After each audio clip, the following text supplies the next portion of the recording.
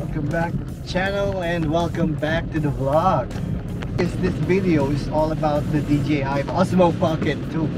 I just want to share with you how this camera feels everything when it comes to vlogging at capturing scenic footage or video na makukuha nyo sa mga outing. It's fun to use kasi sobrang dami niya pwedeng gawin, mostly for vlogging. Ngayon gamit ko siya. Right now it's just stuck on the car's visor. Kinlip ko lang siya doon, so ngayon hindi siya gumagalaw.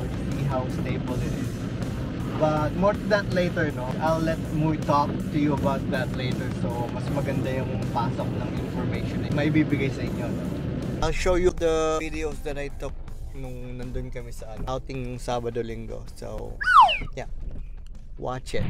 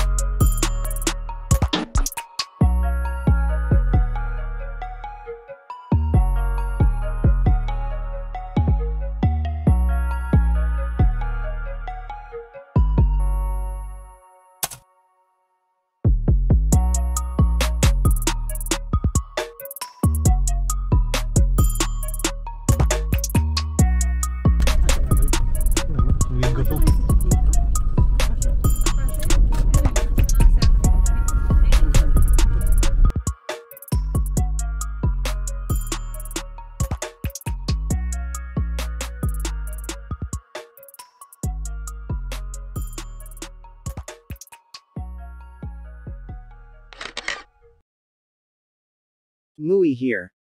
DJI is a company known to have dominated the drone market. They are the guys behind Mavic, M30 series, FPV, Phantom series and more flying objects.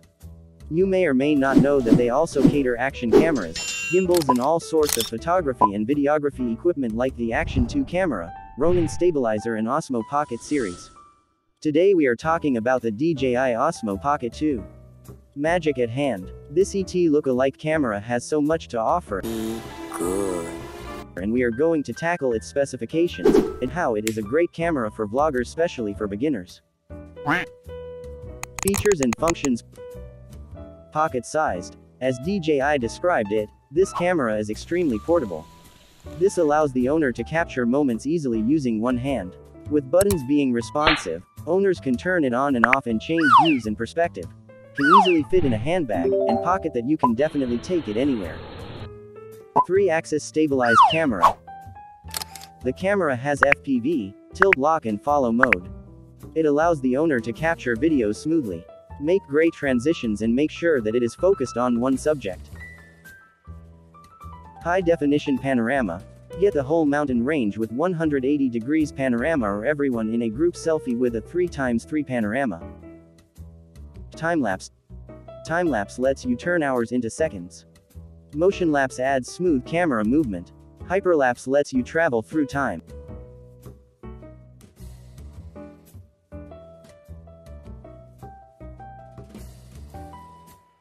I don't think it's that pricey, no? Kung mag-i-invest kayo sa magandang video, it's good to invest on something. Gives everything good quality of a video. Nabibigyan ka niya ng iba't ibang angle. Katulad ng mga reviews na ginagawa ko sa moto.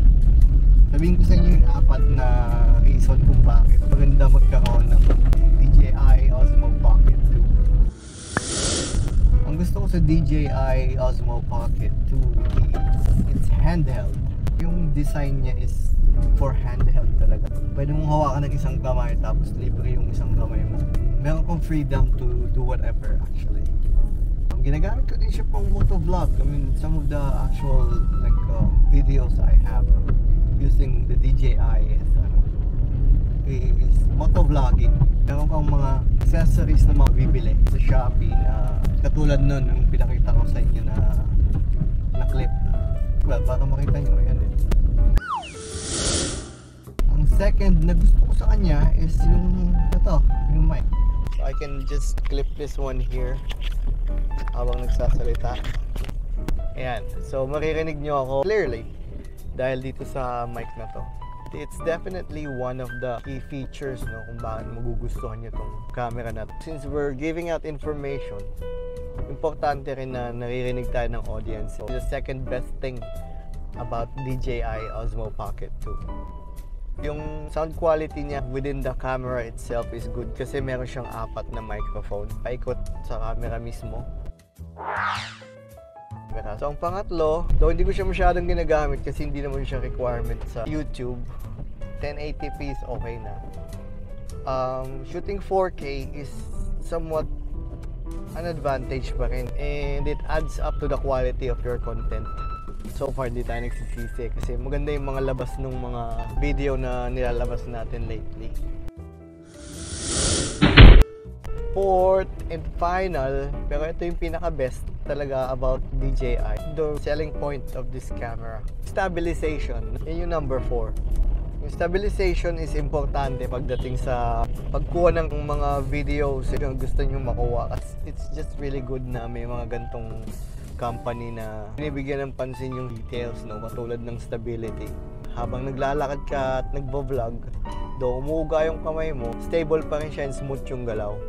Kasi pagka umuuga, nakakahilo para sa audience. Yun maganda para sa YouTube video nyo. So kung mag-invest kayo para sa camera, mas maganda pa rin talaga kung may stability. To maximize its potential, it is recommended to buy it as a creator's combo so it can come with lots of accessories to help creators create high-quality contents. Everything is pretty much add-ons and can be sold separately. Mga ganyang features is something you wanna have as a starter, no? Kung paano mag-please yung viewers mo. That's just about it. I mean, that's the 4 key features, no? Though marami pang features na hindi na-tackle dito. It's still a good checklist. Gusto yung ma-check out yung price and saan kayo makakabili. You can click the link in the description with my code. Buy it from the link itself. That's gonna be good for the channel. Leave a like, subscribe, and that's just fine for me. If you get this far in the video, you're the real ones. Thank you for watching. I will see you guys on the next one, alright? Ciao!